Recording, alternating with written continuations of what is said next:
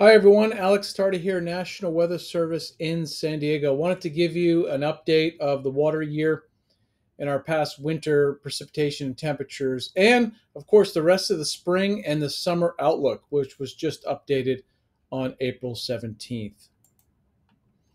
Here's the latest U.S. drought monitor. We work closely with multiple agencies across the country to produce this map here.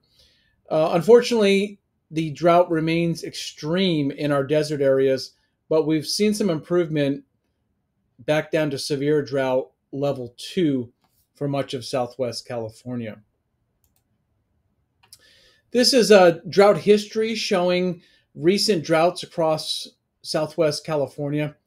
You can see this drought here in 2025 abruptly developed in December of 2024 due to our record dry start to the water year or rainy season.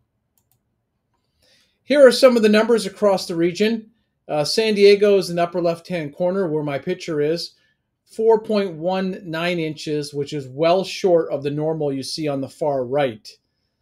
And this is much less than last year or the year before, 2023-24, a very wet year. Take a look at your location across Southwest California and see how your area is doing. When we rank the driest, we were the driest start up until about February, and then we finally got some rain and snow in February and March. You can see we're not quite the driest, but the desert Southwest almost saw their driest on record. So here's a look at precipitation up to date since October 1. That's the start of our rainy season. You can see our southwest corner is about 50% of average, and our desert region less than 30% of what they should receive. So this is compared to the long-term 30-year averages. Northern California and Oregon did really well, much above average. And you can see the eastern part of Colorado on the Front Range also did well. So December through February is our traditional rain season, and that's when we really fell short. Precipitation and very warm temperatures, especially over our mountains and deserts. If you look at the water year as a whole, you can see that we fell short. We are about 50% of average for most of Southwest California. Remarkable is the warm temperatures. So when you don't have precipitation, you don't have storms, really can result in mild conditions, mild winters, and much above average temperatures across much of California, especially the interior mountains and deserts. March was a savior, maybe not a miracle March, but we were much above normal, especially in the Southwest, as shown here. And that kept our temperatures much below normal as well. Snowfall for the season. Now, this one's important. So this helps, delay our fire season. This helps promote growth and then even some water supply. So snowfall for the season, as shown here, was basically 50 to 80 inches over our bigger mountains like the San Bernardino and San Gabriel's. Now, when you look at this year, this photo on the top was taken April 13th. This is San Gorgonio Mountain. It was comparable to June 13th of 2023. So that was a very wet and snowy year. So this year, we've already seen rapid snow melt, and we had limited snowpack, about 50 to 60% of where it should have been. So that's why we are much below average for the snowpack. Now, if you look at April as a whole, yes, it's been mild. Inland areas, especially our deserts, have been much above normal for April so far. This goes back 30 days into mid-March. And precipitation, I know it's supposed to start drying out in April, but precipitation's been below average as well. And that is shown on the right-hand side by all that brown shaded area for Southern California. So limited green up for Southern California. So even though it is green now and we've had some cool temperatures, the green up, the grass, the growth, the flowers, the weeds will have limited growth as we go through, and pretty fast curing is expected.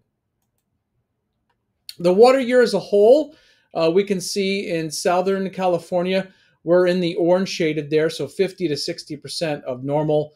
That's not record dry, but there were parts of the desert Southwest that were record dry. That's shown on the right-hand side. This is October through March. If we look at temperatures, while most of the West was above normal this past water year and winter, you can look at San Diego County in particular, and that region and the Coachella Valley were record warmth. So not just dry, but record warmth. That's important as we go into the spring, the fire season, and the drought conditions. What's causing this? Well, the storm track for this winter looks like this. So from October through mid-April, storms have been missing us, going to our north and east. It's also why we had so many Santa Ana winds in January. We had this winter alone 18 Santa Ana winds. If you look at the core of our winter, this is the critical time, December through March. The storm track was to our north and east. And that's also when we had all those Santa Ana winds. There were 8 Santa Ana winds just in January. Now, March wasn't a miracle, but we had a slight change in the jet stream that was dramatically different from what we've been seeing most of the water year rainy season. So this brought cooler temperatures and storms across central Southern California. And this really brought the bulk of our precipitation and snow to Southern California. Now, the weather pattern as a whole, if you look at the weather pattern in March and zoom out, this is what it looked like here. Storm track enough to bring storms into central and Southern California as shown here.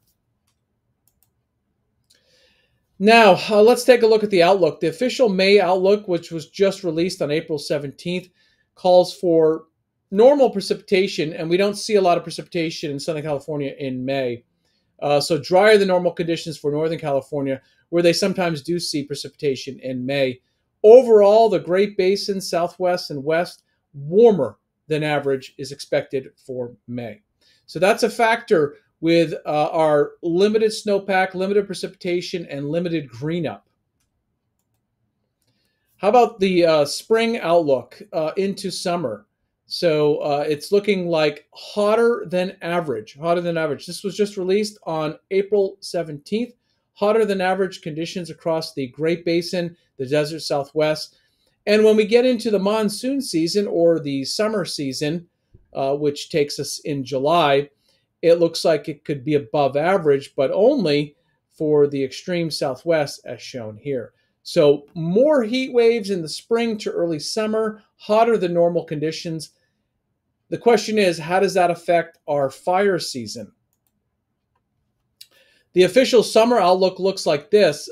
June through August, much above average is likely. More heat waves. A monsoon that is suppressed, still active in the desert Southwest, but suppressed, meaning it doesn't expand across California and the Great Basin. So hotter than average conditions. So to answer our question about the fire outlook, this is issued by the Predictive Services. We do expect above average conditions because of what we just showed. The expanding heat, the more heat waves, the suppressed monsoon initially in the summer into the deserts, hotter conditions, the limited green up, the dry winter, 50% of average. Well, this shows it here. So June and July, especially July, could be quite active for our fire season as shown here. So an early start to the fire season well before our typical late summer and Santa Ana season in the fall. Here's some resources for you for the heat waves coming up. I encourage you to check out the heat risk on here. And then for water and precipitation, there's also resources on here as well. You can look back for total water numbers, and you can track temperatures across the region as well. We're also on X and Facebook. And thank you, everyone. This is my last video production.